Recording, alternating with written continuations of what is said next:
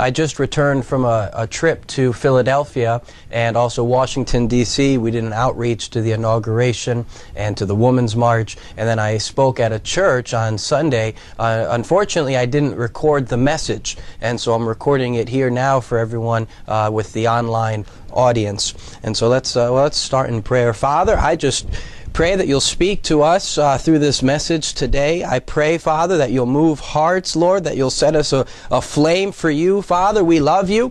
You're welcome here in our hearts, Father. You're welcome here in our meetings and gatherings, Father. We love to be in your presence, and I just pray that you'll touch us with the anointing of your Spirit, Lord. You've done so many good things in my life. You've done so many good things in our life. I just pray, Lord, that we'll always speak well of your name in this world, Father, that you'll always be on our tongue as we proclaim the gospel, Father. I just pray that the body of Christ will rise up in holiness and in righteousness to proclaim the word of God with boldness and without fear in this ever corrupt and depraved world, Father, that you will combat the darkness with the light by using us to save souls, Lord. So we love you and we appreciate you, and we pray in Jesus' name. Amen.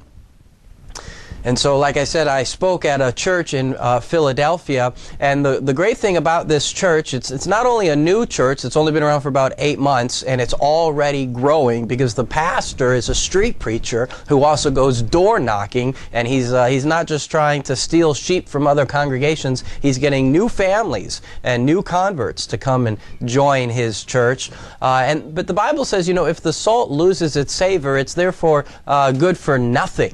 Good for nothing, but to be tossed out and trodden underfoot by men. And so a lot of churches in America today are good-for-nothing churches. They don't witness, they don't evangelize, they don't add new converts, they don't win souls, they don't confront sin, and they're the good-for-nothing church. And so if you can find a church that actually goes out and witnesses and shares the faith and evangelizes, well, then you found a real rare church indeed. It's a diamond in the rough. A lot of churches, mega churches that have large choirs, large worship teams, and yet little to no evangelism team, little to no outreach team. And that's absolutely a shame. When we go and we preach out in front of the gay pride parades, you don't see any you don't see many Christians out there witnessing. Usually just us, and whoever we brought with are the ones that are out there witnessing. But in the parade, you'll see all sorts of churches that are supporting the homosexual agenda and the homosexual parade. You see all sorts of churches that are marching in the parade.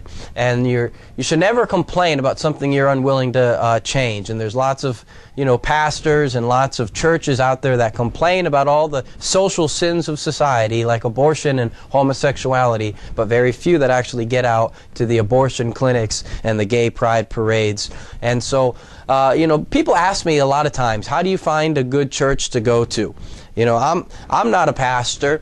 Sometimes I get emails from people who want to treat me like, a pastor, with counseling and that sort of thing. I'm the type that just calls sinners to repent, I've been asked to pastor different churches, and I've turned them down because it's not my calling, it's not my heart. You're supposed to have a shepherd's heart to, counsel families and that sort of thing. And it's just, I want to be out on the street corner calling sinners to repentance. But the great thing about the church that I spoke at there in Philadelphia was that the pastor hates sin. People ask me all the time, how do you find a good church to go to? Well, there might be a great denomination with a bad pastor, and there might be a bad denomination with a good pastor. What makes the church really a good or bad church to go to is the pastor himself. Is he a good man? Does he hate sin? Does he love Jesus? Does he urge people to prayer and to holiness? Is he out on the streets witnessing and testifying for the Lord? It's all about the pastor. And so the great thing about this church in Philadelphia that I spoke at was the pastor truly hates sin, and he preaches against sin, and he calls people out of sin. And so what I'm preaching to everyone today about is 5 keys to living a holy and sin-free life. this is a rare message. You know, a lot of times you'll hear messages of, oh, the 5 keys to financial freedom, or the 5 keys to the blessing of God in your life. You know, the 5 ways of having your best life now, or, you know, all of those types of messages. You don't have many messages on holiness, which is why I preach it so much, because it's a repeated theme all throughout the Bible. And since the Bible preaches holiness so much, I'm amazed that many preachers don't preach holiness at all. In fact, a lot of times when pastors preach about holiness, they preach against it. They just label anything that might be, holy or sin-free. They just label that as Phariseeism or legalism, and they just tell people, you can't stop sinning. You're a sinner. You're going to sin until the day you die. There's nothing you can do to overcome sin, so just don't feel bad about it. The only freedom some of these pastors offer is not freedom from sin, but freedom just from the guilt of sin. Freedom from feeling bad over sin. And that's not the type of freedom that Christ offers. It's not the type of freedom that you should have. If you're sinning, you should feel bad about it. It's the Holy Spirit that convicts you of your sin. And if you don't want to feel bad about it, then stop doing it. And so that's the type of freedom that Christ offers. Biblical salvation is not just deliverance from the punishment of sin or the penalty of sin, but deliverance from the power and the practice of sin. As the Bible says, you shall call his name Jesus, and he shall save his people from their sins. Salvation is not primarily deliverance from hell, but deliverance from sinning.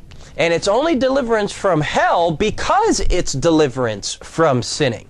If salvation was deliverance from hell, without deliverance from the sin itself, then salvation would become simply a license to sin.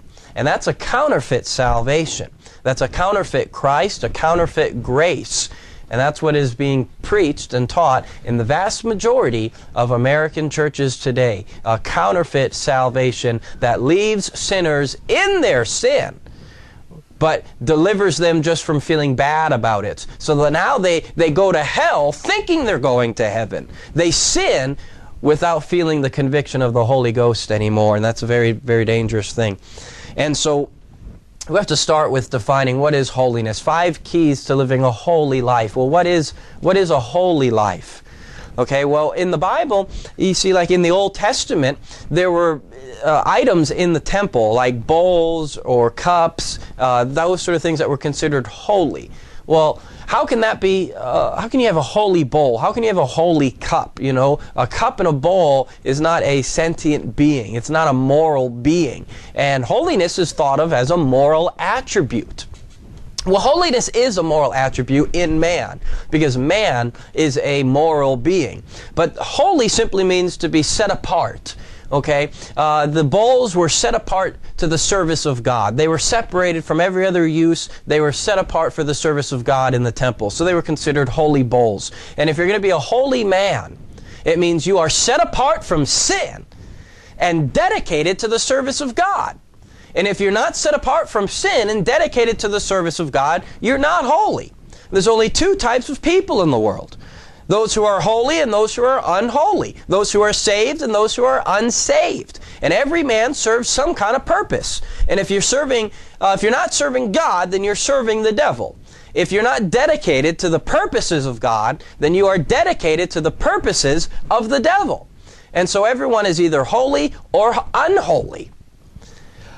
And to be holy, you know, is not a half-hearted or incomplete thing where, you know, you can be half holy, half unholy. You're either dedicated to God or you're not. You're either committed to God or you're not. You know, when I got saved 16 years ago, I submitted my life completely to God. I yielded my will 100% to God. It's like a light switch. You're either on or you're off. You're either obeying God or you are disobeying God. But in the past 16 years, I have grown in my knowledge. I've grown in my understanding of the will of God. I've grown in my understanding of the purposes of God. I've learned more things. I've acquired more skills. I can render a greater service to God now than I could 16 years ago. And so holiness is not the idea that you have no room to grow in your life. You can be 100% holy and still have a lot of growing to do because your knowledge is yet undeveloped. Your knowledge is never complete. You don't have an infinite understanding of God and of His ways or of everything that you could do for Him. We have finite minds, and so we're always going to grow. And that's how you perfect holiness in the fear of God. Holiness is complete. You're either holy or you're unholy, but you're still growing in your knowledge, and therefore growing in the service that you can render to God. And I'm tired of dumb Christians, Christians who really don't care to study or to think. God gave us our mind, and He intended for us to use it. God gave us our intelligence, and we're commanded to love God with all of our heart, soul, mind, and strength. And so as Christians, we ought to be the most educated people in society, because we're obligated to love God with all of our minds, not just obligated, but we actually do love Him. So why wouldn't we want to learn all that we can do for Him? Why wouldn't we want to learn how we can service Him better and minister unto Him better? And so, we need to love God with all of our heart, soul, mind, and strength. So when you're holy, it means every part of your life is dedicated to God. Your mind, your heart, your soul, your strength, it's all 100% dedicated to God. That's what it means to be holy. Your time, your money, your energy, your thoughts, it's all dedicated to God. That the glory of God is your primary purpose in life. Not like most people, unregenerate people, where the primary concern of their life is self-gratification. The primary concern of their life is how they can pleasure and please themselves. But when you're regenerate, when you're born again, the primary concern of your life, the primary objective or object of your life is to bring honor and glory to God. And so how do you live holy? First of all, holiness is not optional. We read in Hebrews 12:14 says, "Follow peace with all men, and holiness, without which no man shall see the Lord." Some people seem to have this idea that holiness is optional. Holiness is for the mature believer, that it's something that you progress into. And that's not right at all. It's not that, like some people think, oh, you get saved by accepting Jesus as your Savior, and then later you decide whether you want Him as your Lord. That, sanctification is a process. You might give up drinking this year, give up smoking next year, and then the fornication, murder, and adultery, you might give that up decades from now, because sanctification is a process. No. Without holiness, no man will see the Lord. And so if you're not holy, you're not saved. There's no such thing as an unholy Christian. In fact, the Bible calls Christians saints. And the word for holy and the word for saint in the Greek New Testament are identical. It's hagios. It's the same exact word. When the Bible says Christians are saints, it's literally saying Christians are holy. So when it says be holy, it's actually telling you be a saint. So it's not optional. It's not just for these mature believers who've been in the faith for many, many years, many, many decades. No. It's for every believer to completely yield their life to God, to dedicate themselves to God, to be separated, wholly sanctified, separated from sin, and dedicated to the services of God. And so that's what holiness is. So the 5 keys to living a holy life, number 1, starting with the basic fundamental, is free will. You have to have free will, because holiness in man is a moral attribute, and all moral attributes must be chosen. God cannot create in you a moral attribute without your cooperation and consent. And God gave Adam and Eve a choice in the beginning in the garden between good and evil. God put them in the garden with the tree of life there. Why? Or the tree of knowledge. Some theologians will try and tell you that the tree of knowledge was there because God wanted them to sin. And that's blasphemy. That's heresy. God didn't put the tree there because He wanted them to sin. He put the tree of knowledge there because He wanted them to have the opportunity not to sin. He wanted them to have the opportunity to be tempted and yet to overcome it, that they might choose good over evil. Not so that they would choose evil over good. And so there has to be free will, and God gave us that free will in the beginning. And that free will has not been lost. Despite what many theologians will try and tell you that, oh, it's Adam's fault, blame Adam, our free will has been taken away, and now we're just born sinners. We're going to sin every day of our life. We're going to sin till the day that we die. And that's a damning message. That's a damning falsehood. How did God deal with Cain after the fall of Adam and Eve? He said, sin lies at the door, and his desire is to have you, but you must rule over him. And so Cain, despite his forthcoming sin, evidently had the ability to rule over sin. So the freedom of the will had not been lost. See, at the end of the day, when it comes to living a holy life, it comes down to a matter of choice. And there's no trick. There's no quick and easy way. When at the end of the day, what it comes down to is the fact that you're going to be tempted. You're going to be tempted every day of your life. And you have a choice to make. And that choice must be done by your own free will. I remember as a new convert just praying, oh God, just, force me to be holy every second of every day. Just force me to never sin again. Force me so that temptation, that I can't even be tempted anymore. Just force me. What a silly prayer that was. I felt God say, no. If you want to be holy, you need to choose it. If you want to overcome sin, you need to choose it. At the end of the day, it is a matter of choice. And the Bible says God gives us that choice. The worst limitations of all are self-limitations that people put on themselves. These imaginary boundaries where the devil comes and says, you can't do that. You can't live holy. You can't overcome sin. You're born a sinner. It's your nature. And it's the same defeatist attitude that you hear out preaching at the homosexual parades. They say, I was born this way. It's my nature. I have no choice in the matter. It's just my orientation. And it's the homosexuals who don't believe they can change who never do change. But the homosexuals who believe they can change are the ones that do. And the same applies to every other sin, to every other drugs or alcohol or anything else. If you don't believe you can change, you won't. But if you believe that you can, then you certainly can. The Bible says we can do all things through Christ who strengthens us. And if any man be in Christ, he is a new creature. The old is past, the new has come.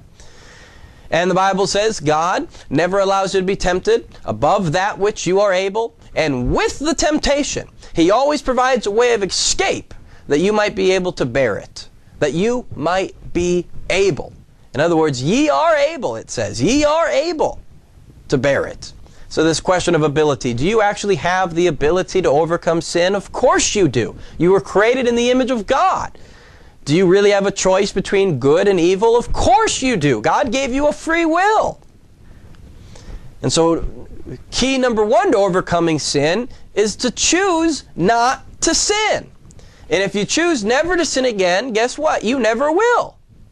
And if you sin again, it's because you chose to. The Bible says His commandments are not grievous. In other words, they're not impossible.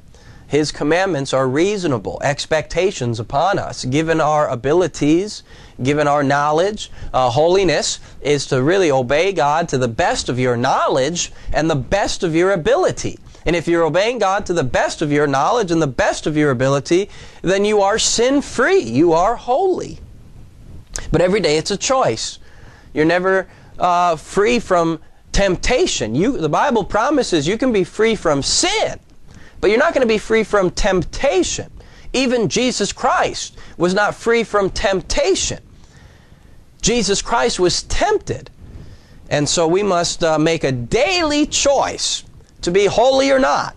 A daily choice to sin or not. The Bible not only talks about a sinner who turns from his sin unto righteousness, the Bible also warns about a righteous man who can turn from his righteousness and go back to sin. You can forfeit your salvation. You can backslide into sin, according to the Bible. Well, key number 2 to living a holy life is the fear of God. You see, free will is not enough. With our free will, what have we done? We've sold ourselves into slavery to sin. The Bible says, all we like sheep have gone astray. We've all turned to our own way. You see, by our free will, we became sinners. Now, we could have overcome sin, but we didn't. We could have chosen God over the devil, but we didn't. Every one of us, at the age of accountability, chose sin over righteousness. We chose the way of the devil over the way of God. And so it takes more than just the ability to choose good over evil. There has to be influences upon that will. And the Bible says, by the fear of the Lord, men depart from iniquity. And if our society ever needed the fear of God, it needs it today. If you see how rampant sin is in our school system, in our Hollywood entertainment, in our society, in our nightlife, when you see how rampant sin really is in our culture today, it's because our society and our country has lost the fear of God. By the fear of the Lord, men depart from iniquity. And so if society is embracing iniquity and living in sin, it's because it has departed from the fear of God. Now, what do I mean by the fear of God? Well, listen, fear is fear. Some people try and downgrade fear and say it just means reverence and respect. But the Bible says to serve God in reverence and godly fear in the book of Hebrews. So there's both reverence and godly fear. Jesus said, don't fear man who can destroy the body and then can do nothing more. But fear God, he said, who can destroy body and soul in hell. Well, he's not just saying reverence. Oh, reverence God, who can destroy body and soul in hell. Respect God, who can destroy body and soul in hell. No, that's terrifying. That's horrifying. God is the most terrifying person in all of the universe. He's not just the most loving, he's the most terrifying. He so hates sin. He so loves righteousness that he burns the wicked alive forever because of their sin. He is horrifyingly holy. Yes, he ought to be terrifying to us. We ought to fear him. We ought to tremble at his holiness because he hates sin more than we can comprehend, more than we can imagine. He says, bring those enemies of mine that would not have me to reign over them and slay them before me. He says, bind them hand and foot and cast them into outer darkness where there will be weeping and wailing and gnashing of teeth. Our God is a terrifying God. Great and terrible is the Lord. Great and terrible is our God. So Jesus preached the fear of God. I wonder why so many preachers don't preach it at all. The fear of God is a repeated theme all throughout the Bible. And since it's a theme of the Bible, every preacher of the Bible ought to be preaching the fear of God. America needs to get back to the fear of God. The churches need to get back to the fear of God. Ministers need to proclaim the fear of God. Not just that we should fear him, why we should fear him. He kills people. He damns people for eternity in hell because of his estimation of sin. Because he so hates and despises and abhors the wickedness of men. And when you fear God, you walk in the fear of God, you'll live holy. The Bible talks about men like Job or Noah who feared God, who feared him and hated evil. And as a result, the Bible says they were perfect men in their generation. So God should be feared because God deserves it. He deserves your fear. He says, don't fear man who can destroy the body and then can do no more. There's plenty of people that fear ISIS. They fear gangs. They fear violent men. But they don't deserve your fear, because they can destroy the body and then they can't do a thing more. But God, Jesus said, God can destroy body and soul in hell, so fear Him. Fear God because He deserves it. Key number 3 to living a holy and sin-free life.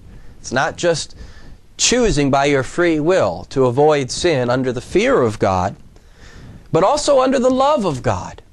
He is not only the most terrifying being in all of the universe, He is the most lovely. He is the most lovable. The Bible says that we love Him because He first loved us. He demonstrated His love for us at the cross. When you look at the cross of Christ, you not only see how much God hates sin, how much He hates wickedness, but how much He loves the sinner. And since He was willing to go through so much to save us and to rescue us from the bondage of sin, from the damnation of hell, from the service of the devil, from the corruption of this world, we should love Him with all of our heart, soul, mind, and strength. And Jesus said, if you love me, keep my commandments.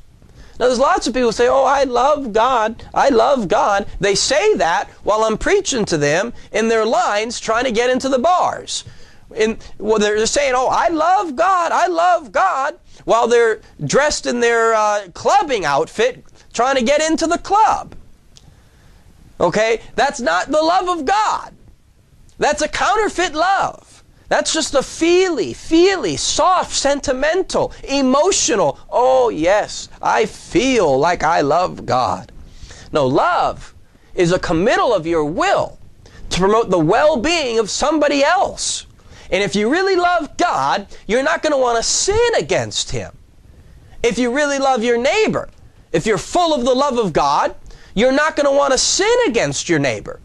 Because nothing hurts more people than sin does. Sin has an absolute natural tendency to misery, whereas holiness and righteous living has an absolute natural tendency to the highest well-being and happiness of all.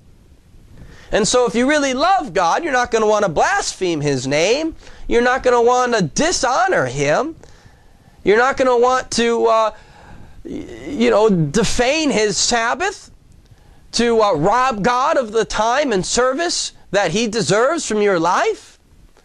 You're not going to want to worship some false god, because sin grieves God. Sin hurts the heart of God. The Bible says every man either pleases God or displeases God by the things that you do, by the choices that you make, by sinning or not sinning. You're either pleasing or displeasing to God. So if you really love Him, then you're going to want to keep His commandments, because you know that pleases Him. You know, God is the greatest victim of sin in all of the universe. Nobody has ever been sinned against more than God. Sin doesn't hurt anybody more than it hurts God. And so if you really love God, you will refuse to sin. If you really love God. Because when you're sinning, when you're choosing sin, you're choosing not to love Him. And so we should love God because He deserves it. Once again, it goes back to this point that God deserves it. He deserves our obedience. He's never sinned. He's been sinned against more than any other being in all of the universe, and yet He Himself has never sinned. So He deserves our love, our loyalty, our faithfulness, our obedience, our dedication. He deserves it. Key number 4 to living a sin-free and holy life is to hate sin like God hates sin. The Bible says, you that love the Lord hate that which is evil. If you love God and you see that sin hurts God, you'll hate sin. And if you don't hate sin, you don't love God. Now, in our society, hate is painted with such a broad stroke that people think hate is always bad. They say, love, not hate. Love, not hate. But if you love sin, that's a bad love. If you hate sin, that's a good hate. If you love righteousness, that's a good love. If you hate righteousness, that's a bad hate. So it's not that love or hate are just in and of themselves good or bad. It depends on what is it that you're loving, what is it that you're hating. And that determines whether your love is good or bad, whether your hate is good or bad. Jesus Christ, the Bible says in Hebrews 1:8-9, Jesus Christ loved righteousness and hated iniquity. Jesus was sinless. He never sinned. He said, come and follow me. I have given you an example to follow. And yet he hated sin. We not just need a revival of the fear of God in our society, we need a revival of the hatred of sin. Sin deserves to be hated. Nothing has ruined more families than sin has. Nothing has ruined more relationships than sin has. Nothing has hurt more children or more adults than sin has. Nothing has hurt God more than sin has. Sin is the worst thing in the universe. Sin is why angels are damned. Sin is why men are damned. Sin is why Jesus died on the cross. It's sin. Nothing is more worthy of your hatred than sin. You know, what is it that killed Jesus? It was our sin that killed Jesus. It wasn't even the cross. When you die of crucifixion, you die of suffocation. But Jesus didn't die from suffocation because he cried out right before his death, into thy hands I commit my spirit. So if Jesus didn't die from suffocation or from crucifixion, what did he die from? Well, when the soldier pierced his side and outflowed what seemed like blood and water, that's what you would call post-mortem evidence that the heart of Jesus had literally ruptured and blood poured into the outward pericardium sac around the heart.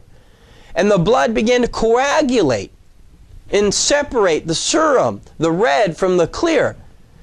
And so when he was pierced on his side and that pericardium sac was punctured and that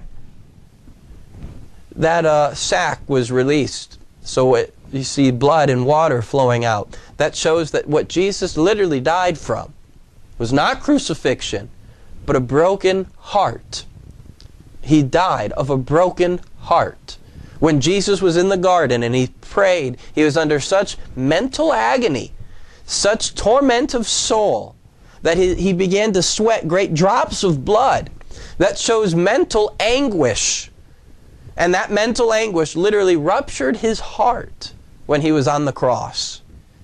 So that, as even one of the Psalms says, Jesus says that he has a broken heart. And that's how Jesus died. And so sin has broken the heart of God. We not only see that in like Genesis chapter 6, before the flood, that sin broke the heart of God. But you see that even on the cross, that it was our sin that broke the very heart of God. And the rejection of the world that broke the very heart of God. And that ended and terminated his life. And so we ought to hate sin. And if you don't hate sin, that's moral insanity. You know, people love their sin. And it's like they're embracing their murderer with open arms. They love it. And they want to embrace it. They want to keep it. They want to continue in it as long as they can. And when you see sin for what it really is, you see how deserving of hatred it really is. That it's moral insanity to love your sin. It is moral madness to love your sin. Because nothing hurts more people than sin does. Nothing ruins more lives than sin does. And to embrace it and to love it and to cherish it and to fight for it and to defend it is absolute moral insanity. But you see that even from the pulpits today. Many preachers who will, instead of attacking sin, they attack holiness. And instead of preaching holiness, and defending holiness, they defend sin. And you have these doctrines and theologies that come out of Bible colleges and seminaries that say you're born a sinner. You're going to sin until the day you die. It's just your nature. You can't help it. You can't stop it. And they have such a high view of sin and a low view of the grace of God that they say you can never overcome. But it's holiness that needs to be preached, and holiness that needs to be defended, and sin that needs to be attacked high and low. And many churches have it backwards. They defend the sin. They give you theological weapons to defend your sin. And they attack holiness as Phariseeism, legalism, and all the rest of it. So we need hatred for sin. If you love Jesus, you'll hate sin. And if you hate sin, you will fight against it. You will resist the temptation. And the Bible says if you resist the devil, he will flee from you. You develop habits. You know, holiness ultimately becomes a matter of habit. Anything you practice becomes a habit. How do you get good at anything? It's through practice. Practice, practice. I used to have a habit. Friday nights was party night. We'd get off school, we'd go buy some drugs, buy some alcohol, get together with some girls, and we'd party Friday nights. But when I got holy, when I got saved, Friday nights, became it was a temptation because it was a habit, it was a routine. But instead of going out, I'd stay home and pray. I'd stay home and fast. I would stay home and read the Bible and get closer to Jesus.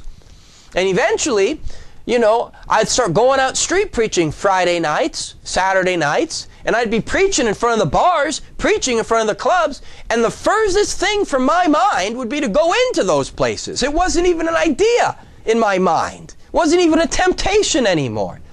So you develop holy habits. Anything that you do on a daily basis will become a habit. And you can either have holy habits or unholy habits. It's ultimately a matter of your choice. But rip the mask off of sin and see how heinous and insidious it really is. How devilish and demonic. How destructive sin really is. And then hate it. Number 5, the 5th key to living a holy life, a sin-free life, is faith. The Bible says this is what overcomes the world, even our faith. The Bible says faith is what purges and purifies the heart. It's our faith. The Bible says it's our faith that God imputes as righteousness. It's faith. Faith is the most powerful thing in all of the universe. Faith overcomes sin. And what is it that the devil attacked when he tempted Adam and Eve in the garden? He attacked their faith in the Word of God. He attacked their faith in the character of God. The devil came and said, has God really said you can't eat from this tree? God really said you couldn't eat from all the trees in the garden? Oh, it's only because He knows if you eat, you'll become like Him. Oh yeah, God's holding back on you guys. God is withholding something that's good for you. You should choose to disobey God because it'll be good for you. And it's the same lie and same deception the devil uses today. People somehow think that sin is going to benefit their life. That sin is somehow going to improve their life. And it's the exact opposite. Nothing leads to destruction. Nothing tends to misery more than sin does. And the devil comes to you and puts a mask over sin. Says, look how lovely this is, how wonderful this is. You'll be so happy if you do this. This is going to make your life so much better if you do this. And he ruins you. And he ruins your family. And he destroys our societies. And he brings damnation to our world. See, everybody trusts somebody. You're either, when you're obeying temptation, you're trusting the devil. But if you say no to temptation, then you're trusting God. So your faith needs to be put in the character of God. He came that you might have life, and that you might have life more abundantly. The devil came to steal, kill, and destroy. So don't put your faith in the devil. When the devil says, embrace this sin, choose this sinful lifestyle, and he's trying to paint a picture in your mind of how happy you'll be, how wonderful it will be. No, no, no. Rip the mask off of sin. Don't put trust in his heart. Don't put trust in his character. He's lying to you. He's trying to deceive you. He's trying to hurt you. Put your faith in the character of God. God deserves it. He demonstrated his love for us on the cross. And you think, oh, saying no to this sin, having a life of self-denial instead of a life of self-indulgence. That's going to, you're going to be missing out on all the pleasures of the world. Oh, you'll be missing out on the damnation of the wicked is what you'll be missing out on. And so, you need to put your faith in God to overcome sin. Don't believe the lies of the devil that sin is somehow going to help you. Sin will somehow make your life better. Put your faith in the character of God. What does it mean to have faith in God? Lots of people say, oh, I have faith in God. Well, there's such a thing as dead faith, demonic faith. The Bible says faith without works is dead. A lot of people say, I believe in God, but they live lives of sin. That's completely incompatible with true and living, active, obedient faith. Because if you really trust God, you'll do whatever he says. Just like a soldier at war. If you trust your commander, you'll obey his orders. If you trust the captain, you'll do what he says. And when you really have faith in God, it means you'll obey him. And the proof that you have faith in him is your obedience. And if you're not being obedient, that's proof that you're not truly trusting in him. Now, it's a daily choice to trust him or not. Moment by moment, hour by hour, day by day, week by week, month by month, year by year, we choose to trust him or not. But everyone is trusting someone. Everyone is trusting in something. Everyone. And so faith is a radical thing. Faith is not passive. Faith is life-changing. Nothing has changed more lives than faith has. Just like you can say nothing has destroyed more lives than sin, nothing has changed more lives than faith. Faith in the character and goodness of God. So much so that you obey him and do whatever he says and keep his commandments by faith. That's what it means to be justified by faith. The Bible says we are justified by faith. That means you're made righteous. That faith in Christ will actually make you a righteous person. Just like Job, who had faith in God. He feared God. He hated evil. And the Bible says God boasted of Job to the devil. Have you considered my servant Job a perfect and an upright man? That's the power of faith in the character of God, in the goodness of God. Faith in the commandments of God. The commandments of God are like a fence.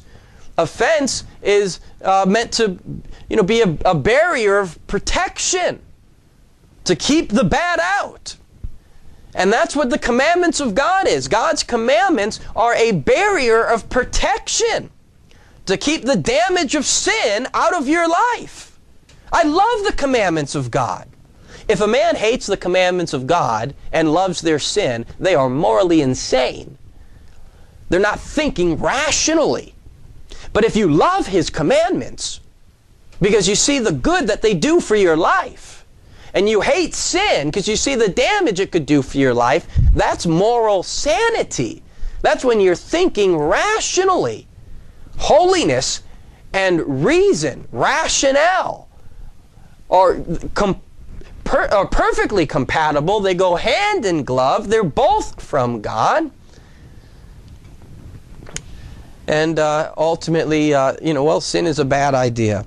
Keeping the commandments of God, that's a good idea. So God, we should put our faith in God. He is worthy of it, and He deserves it. And true and living faith. A lot of people claim to be justified by faith, but very few claim to be sanctified by faith. But according to the Bible, the same faith that justifies is the same faith that sanctifies. And so if you're not sanctified by faith, that's absolute proof you are not justified by faith. If you're not obedient to God, that's proof you don't have faith in Him. The same faith that Abraham had, whereby he was justified, is the same faith Abraham had, whereby he obeyed God, that he was willing to sacrifice even his firstborn to do whatever God commanded him to do. The Bible says, by faith Abraham obeyed God. And so a lot of people claim to have Abrahamic justification who do not have Abrahamic obedience. And that's a falsehood. You're not justified like Abraham unless you are obedient like Abraham, who was obedient by faith. And then you could say there's like a number 6, the 6th key. Even though this teaching is the 5 keys to holiness, the 5 keys to living a holy and sin-free life, there's a 6th key which is really all-encompassing. It encompasses all 5. And that's the grace of God. The grace of God. The Bible says, sin shall not have dominion over you, for you are not under law, but under grace. So how do you know if you're under law or under grace or not? Are you sinning or not? If you're sinning, you're under the law. The law condemns you. If you're not sinning, then you're under the influence of grace. Grace is having its proper influence in your life. The law is not condemning you. And so how do you know, are you under law or are you under grace? Well, are you sinning or not? Are you living a life of sin or not? The Bible says that the grace of God that brings salvation has appeared unto all men, teaching us that denying ungodliness and worldly lust, we should live righteously, soberly, and godly in this present world. So the grace of God is a holiness teacher. The grace of God teaches you to live holy. And if you're not living holy, then you're not listening to the teachings of grace. You're still under law. You're under the influence of law. Just a matter of, fear of punishment and pursuit of pleasure. That's all law. But when you love God and you want Him to be honored, Him to be glorified, you'll refuse to sin. You'll be under grace. And so how do you know if you're under grace? Well, when you're under grace, your life will be purged of sin. You'll be living a holy and sin-free life. And if ever you choose to sin, at that moment you are resisting the grace of God. Nothing is more resisted than the grace of God. And you got these theologians who preach about the irresistible grace of God. It's irresistible. It's a bunch of foolishness. It's nonsense. Nothing in all of the universe is resisted more than God's grace is resisted. As Stephen preached in the book of Acts, you always resist the Holy Spirit as your fathers did, so do you. A wicked man is resisting the grace of God. When you're feeling convicted of your sin and you're feeling guilty of your sin and you resist that, you're resisting the work of the Holy Spirit. You're resisting His grace. Yeah, it's by the grace of God that your free will is being influenced towards righteousness. It's by grace that you fear God. It's by grace that you love God. It's by grace that you hate sin. It's by grace that you have faith in Christ. It's the influence of grace. Grace is the divine influence upon the heart. So that if you choose to sin, you blame yourself. It's your own free will.